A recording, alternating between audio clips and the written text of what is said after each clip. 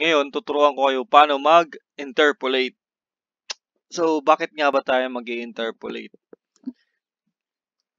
Sa bunkering, sa pag-compute ng bunkering ng tank condition report, saka ng preloading plan, bunker preloading plan, gumagamit tayo ng sounding table, saka ullage table. Ngayon, doon sa ullage table, saka sounding table, meron tayong mga values na masusukat natin, na masusonda natin doon sa tangke. Na yung sonda natin kapag in-input natin doon sa ullage table or sounding table, wala doon yung value na yon, yung eksaktong value na yon. So, nandun siya doon sa pagitan ng dalawang values. Ngayon, gusto natin makuha yung eksakto, mag-interpolate tayo. Pero ang practice na rin sa barko para mabilis ka makapag-compute, i-round up mo na lang kung saan yung malapit na number, tsaka kung saan yung mas mabilis, yun na lang yung kunin mo. Pero kung masyado kang accurate na tao, pwede ka naman mag-interpolate. Dahil hindi naman masama ito, mas maganda pa nga dahil masyado kang accurate at saka sensitibo sa mga detalye na tao. Dahil ang pinag-usapan nga dito ay napakalaking volume tsaka mass ng fuel oil, so maaari lang talaga na mag-interpolate. So paano nga ba mag-interpolate? Madaming nalilito din dito sa pag-interpolate, pero tuturo ko sa inyo kung paano ang proper na pag-interpolate. So ayan, meron tayong ullage table. Dito sa ullage table, halimbawa nakapagsonda kayo, ullage. Nakakuha kayo ng ullage na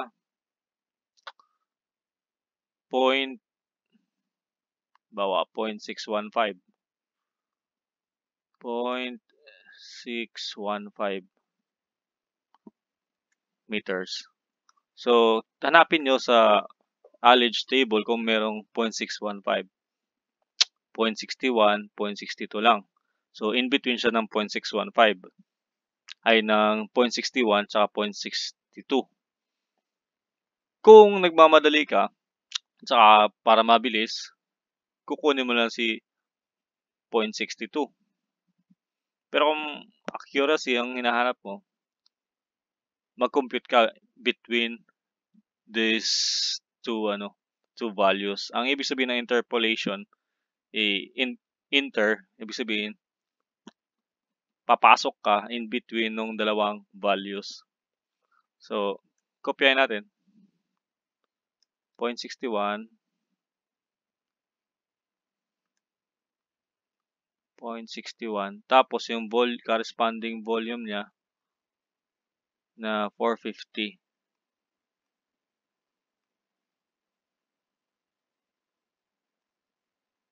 .32. Tapos, pasok natin si 0.615. Sabihin natin na x kasi wala man siyang value dito sa ullage table. Tapos, 0.62. Ang corresponding value ng 0.62 ay 448.46. Yan.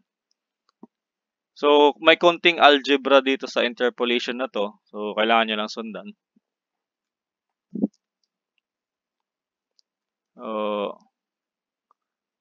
Yan. Bali, 0.615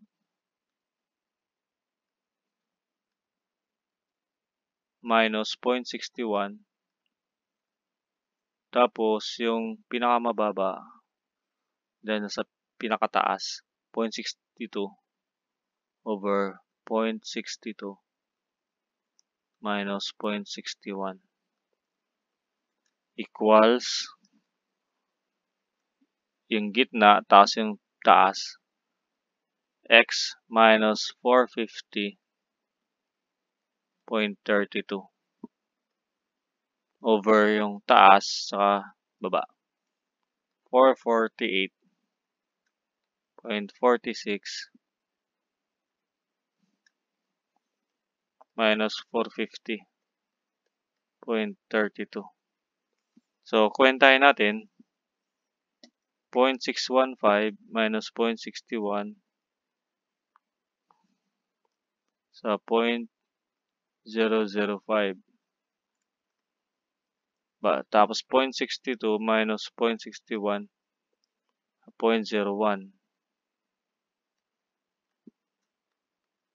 X minus 450.32.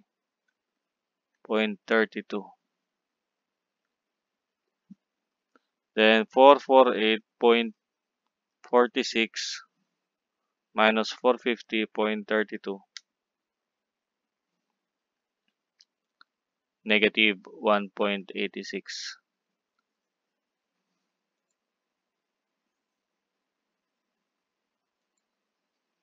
Tapos, yun, by cross multiplication, huwag kayo malilito dito.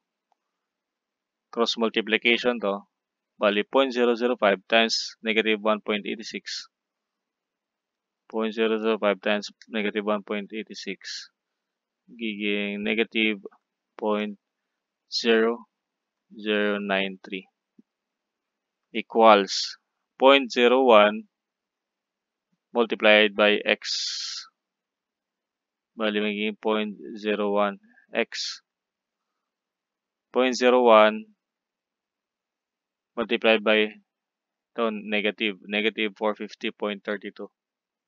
Magiging 0.01 times negative 450.32.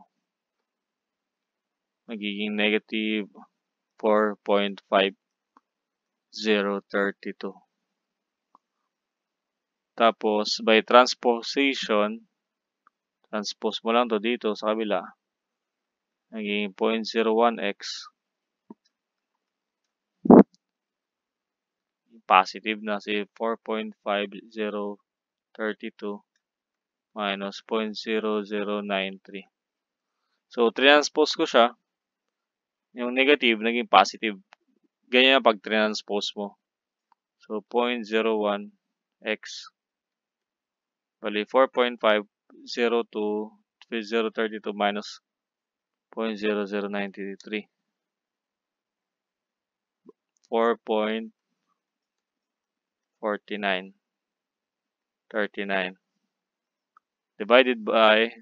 Divide both sides by 0.01.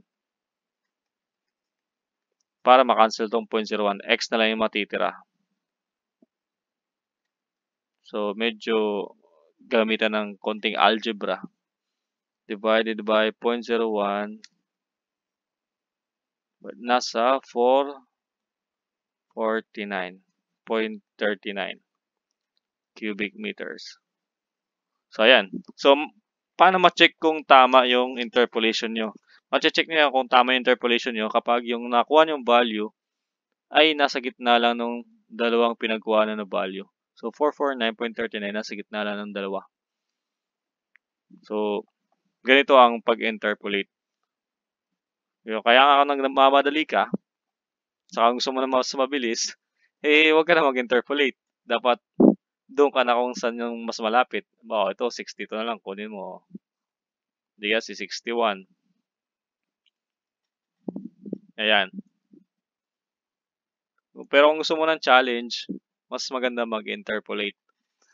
Pero itong interpolation, dahil ngayon computerized na rin, ginagawa na rin ng mga program sa Excel, yung bunkering tsaka yung tank condition report, pwede mo na rin ito i-input doon sa Excel file. Itong formula ng interpolation para sa Excel na lang mag-interpolate. Although, alam mo naman na na i-compute to mano-mano. Ang importante lang, dapat alam mo siya computein manually. Kasi pag tinanong ka, alam mo nga sa computer, pero pag tinanong ka ng kapwa mo engineer or ni chief engineer na paano mo nakuha to, kaya mong depensahan, kaya mong ipakita kay chief engineer na ganito lang yan, sir. So, medyo bibilib ng konti yan sa'yo. So, yun lang. So, mga kamarino, kung may natutunan kayo, kahit konti, huwag kalilimutan mag-like at saka mag-subscribe sa channel ko. Mas madami pa rin kayong matutunan sa mga susunod na videos ko. So, thank you. Paalam.